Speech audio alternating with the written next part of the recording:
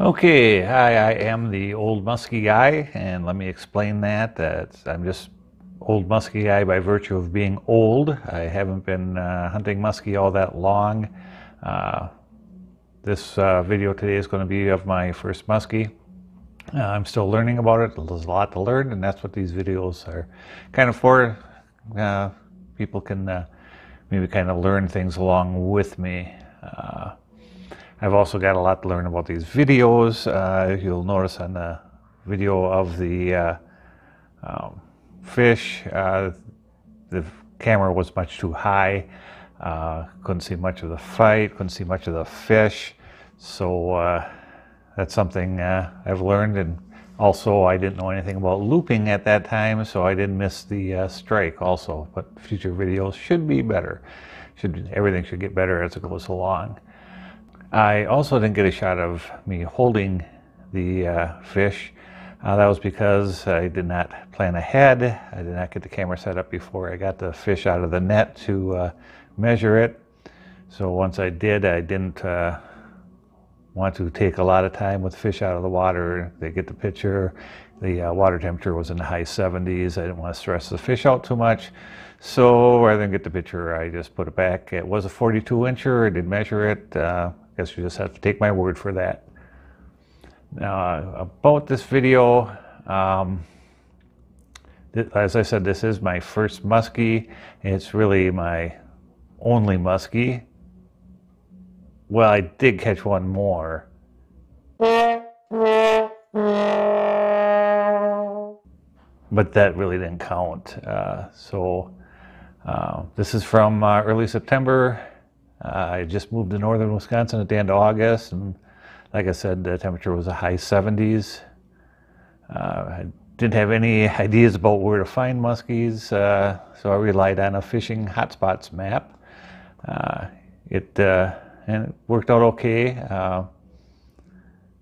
It ended up, the spot that I did go to, which was marked on the map, where I caught this fish.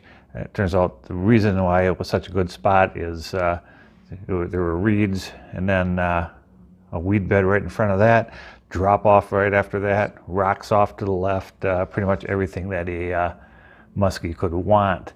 Also at the time I had no idea about moonrise, moon overhead, all that sort of thing. I've come to learn a bit more about that, and when I did look back on that date, when I caught the fish, which I caught right at sunset, it also was moonrise. So again, the perfect time to catch muskie too.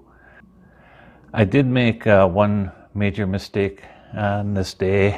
Just after I launched the boat and got into it, I looked and I realized I had left all my muskie lures at home.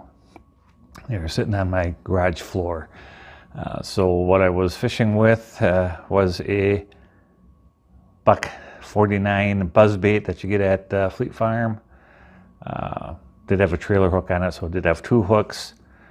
I had caught large northerns on these in the past, so I knew they could hold up.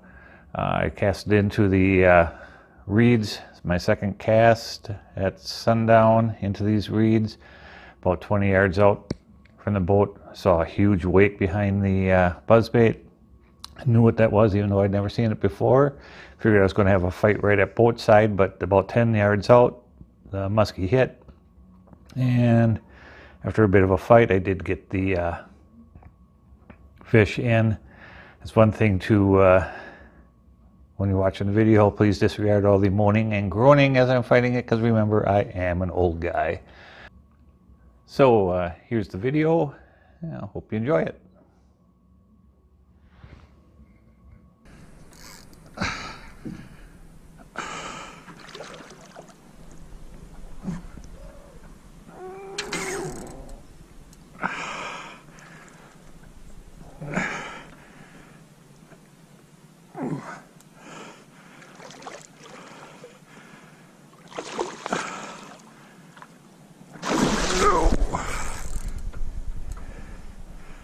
Don't roll like that. Oh.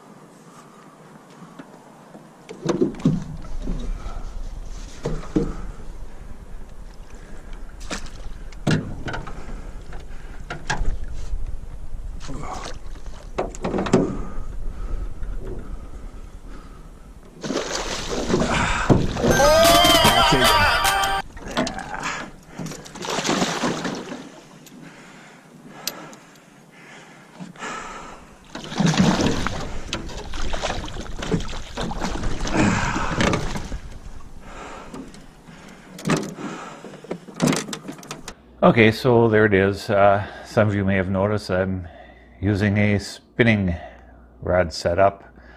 Guilty. That is what I'm now using as my light musky rig. It's a medium heavy St. Croix rod, and I've got a Cabela's saltwater spinning reel on it. It actually works well for lighter baits.